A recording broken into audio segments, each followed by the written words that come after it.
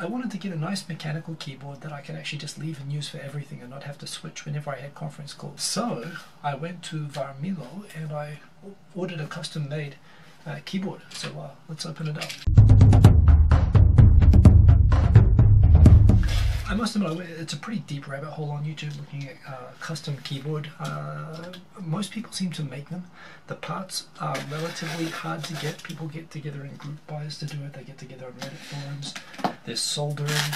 It seems to be a lot of risk of screwing up, as well as a lot of parts that are hard to get and whatever. And I was kind of looking around at options. The other thing about being in Japan is that most keyboard kits that you get for custom keyboards are on the ANSI, the US layout. Very few options if you're looking around in Japanese JIS format keyboards that work for regular Japanese typing.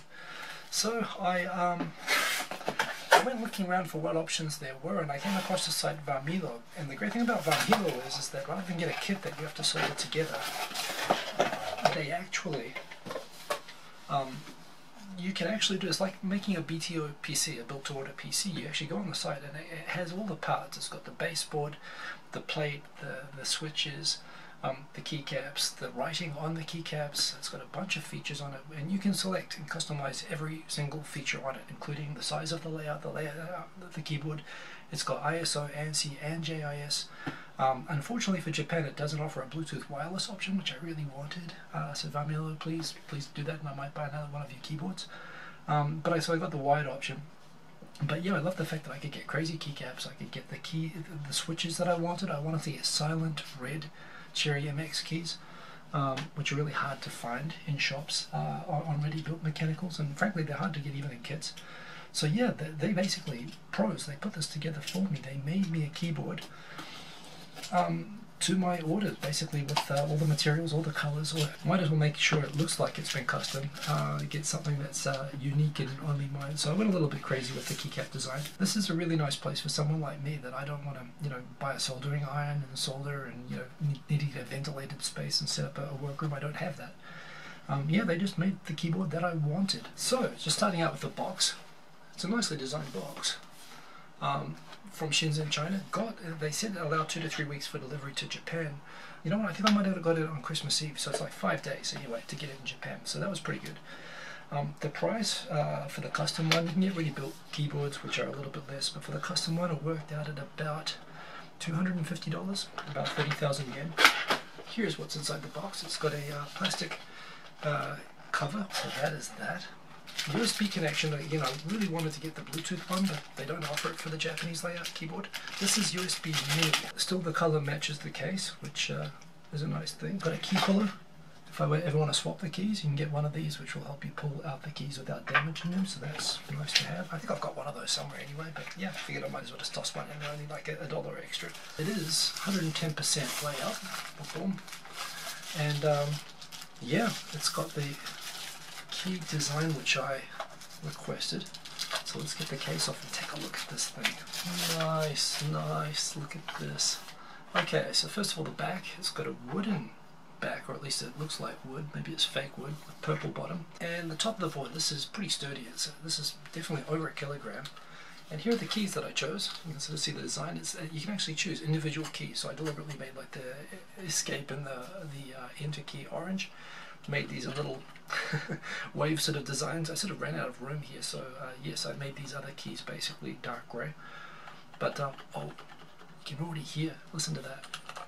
The silent keys. That is quiet. I mean, compared to my blue, oh, that is a nice sound. Well, I'm going to put this down in a moment.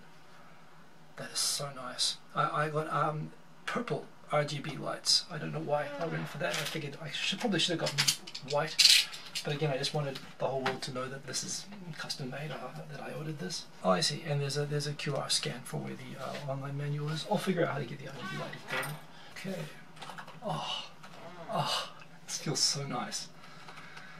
This is the first. This is the cherry linear silent red switches that I got for this. They're the ones that determine the noise and the feel. This feels so nice. This feels so nice. It feels really nice. Oh. So it's not perfectly silent, but as a mechanical goes, there's no click, there's no reverberation. Ha ha ha ha ha, yes.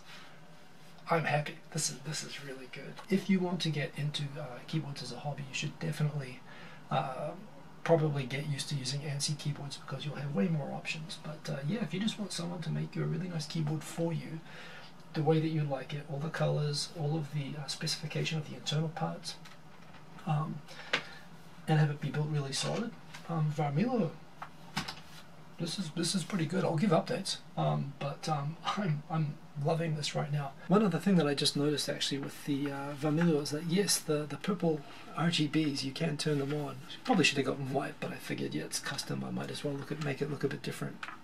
So yeah, awesome keyboard. This cost me $240.91 to get made.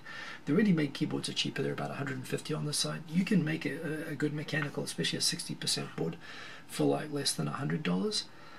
But you have to make it. And yeah, you know, I figure it's a bit like a watch or a wallet, or it's something that you use every day. It's probably worth it. Lately, since I've been working at home every day, I'm spending you know, 10 hours a day sometimes just typing, so it seemed to me worth the investment as a little Christmas present to myself to get a keyboard that would be nice and comfortable and quiet, that I could use in every situation, that I didn't need to switch keyboards when I was taking certain calls. And this keyboard looks like it's that. Maybe the wrist is necessary, but other than that, so far I'm really happy. In fact, I'm stoked. This is no one else has a keyboard like this. Pretty sure this is a one of a kind. I designed it. It's got everything that I asked for. It works great. Looks cool. I mean, I like it. So I'm super happy. That's a Varmilo. I'll put the information for where you could see the website yourself down below. And I really hope that more options like this come out from other keyboard makers, where they let you custom build to order the keyboards that you want. I'm pretty happy with this one for myself, so pretty awesome. Boom, peace.